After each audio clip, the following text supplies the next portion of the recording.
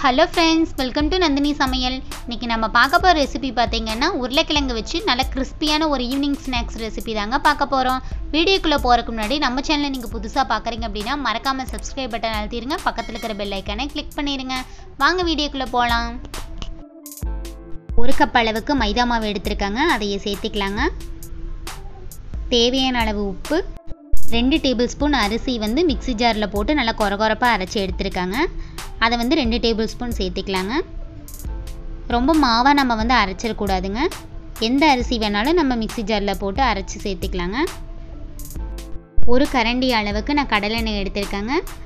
எண்ணெய் ஊற்றி நம்ம வந்து மாவு வந்து மிக்ஸ் பண்ணும் போது நல்லா சாஃப்டாக வருங்க. அதனால தாங்க நம்ம எண்ணெய் சேர்க்குறோம். பாருங்கள், நல்லா மிக்ஸ் பண்ணி எடுத்தாச்சுங்க. கொஞ்சமாக தண்ணி சேர்த்து மிக்ஸ் பண்ணி விட்டுக்கலாங்க. பார்த்திங்கன்னா இந்த மாவு வந்து நம்ம சப்பாத்தி மாவு பதத்துக்கு நல்லா பிசைஞ்சு எடுத்துக்கலாங்க. பாருங்கள், மாவு வந்து இந்த மாதிரி நல்லா மிக்ஸ் பண்ணி எடுத்துக்கலாங்க. எவ்வளோ நல்லா சாஃப்டாக இருக்குது பாருங்கள். மேலே வந்து காயாமல் இருக்கிறதுக்காக நான் லைட்டாக கொஞ்சம் எண்ணெய் சேர்த்துக்கிறேங்க. நல்லா மிக்ஸ் பண்ணி விட்டுக்கலாங்க. ஒரு 10 நிமிஷம் வந்து நம்ம ஒரு தட்டு போட்டு மூடி வச்சிடலாங்க. கடாய் சூடானது தேவையான அளவு எண்ணெய் சேர்த்திக்கலாங்க. எண்ணெய் நல்லா ஹீட் ஆயிடுச்சுங்க. கொஞ்சம் கடுகு போட்டுக்கலாங்க. கடுகு நல்லா பொரிஞ்சதுக்கப்புறம் கடலைப்பருப்பு உளுந்தம் பருப்பு சேர்த்திக்கலாங்க. ஒரு கொத்து கருவேப்பிலை, ஒரு பச்சை மிளகாய் நல்லா வதக்கி விட்டுக்கலாங்க. அடுப்பை மீடியமில் வச்சு வதக்கி விடணுங்க. 2 பெரிய வெங்காயம் இந்த மாதிரி சின்ன சின்னதாக கட் பண்ணி வச்சுருக்காங்க, அதையே சேர்த்துக்கலாங்க. நல்லா வதக்கி விட்டுக்கலாங்க. 2 உருளைக்கிழங்கு வேக வச்சு இந்த மாதிரி நல்லா மசிச்சு வச்சுருக்காங்க. இப்போ அதையே சேர்த்துக்கலாங்க. பாருங்கள், எல்லா உருளைக்கிழங்கையும் நம்ம சேர்த்தாச்சுங்க. நல்லா கலரி விட்டுக்கலாங்க.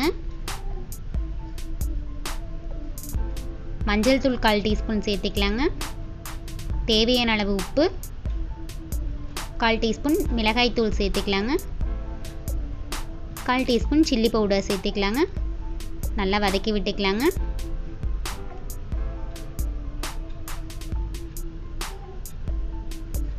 பாருங்கள், நல்லா வதங்கிருச்சு.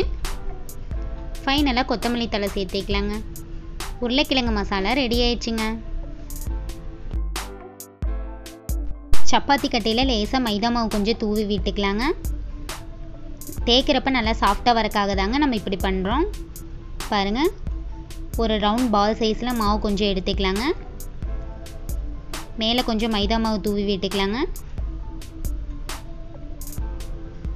நல்லா தேய்ச்சி எடுத்துக்கலாங்க. பாருங்கள், நம்ம தேய்க்கிறப்பவே நமக்கு தெரியுங்க, அரிசி வந்து நம்ம கொரகொரப்பாக அரைச்சி போட்டிருக்காங்க. அந்த புள்ளி புள்ளியாக தெரியுது வந்து நம்ம சேர்த்துருக்கிற அரிசி தாங்க. ஒரு கத்தி வச்சு நம்ம எக்ஸ்ட்ரா பீஸ் எல்லாம் கட் பண்ணி எடுத்துக்கலாங்க. பார்த்து பொறுமையாக தாங்க பண்ணணும். இந்த மாதிரி எல்லா எக்ஸ்ட்ரா பீஸையும் கட் பண்ணி எடுத்துக்கலாங்க. நம்ம செஞ்சு வச்சுருக்க உருளைக்கிழங்கு மசாலாவை ஒரு ரவுண்ட் ஷேப்பில் பிடிச்சு வச்சுக்கலாங்க. பாருங்கள், இப்படி வச்சாச்சுங்க. முக்கோணமாக நல்லா மடித்து விட்டுக்கலாங்க.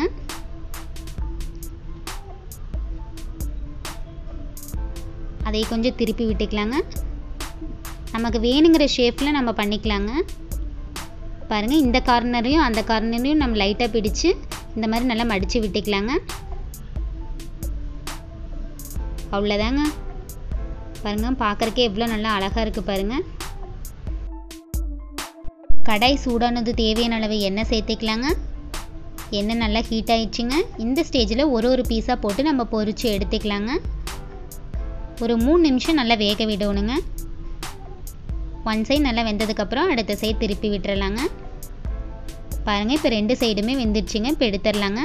பாருங்கள், எவ்வளோ நல்லா கிறிஸ்பியாக இருக்குது பாருங்கள். இதே மாதிரி எல்லா பீஸையும் போட்டு பொரித்து எடுத்துக்கலாங்க. நல்லா வெந்துடுச்சுங்க. அடுத்த சைடு திருப்பி விட்டுறலாங்க. 2 சைடு நல்லா வெந்துடுச்சுங்க. இப்போ எடுத்துடலாங்க. உருளைக்கிழங்கு வச்சு டிஃப்ரெண்ட்டான ஈவினிங் ஸ்நாக்ஸ் ரெசிபி ரெடி ஆயிடுச்சுங்க.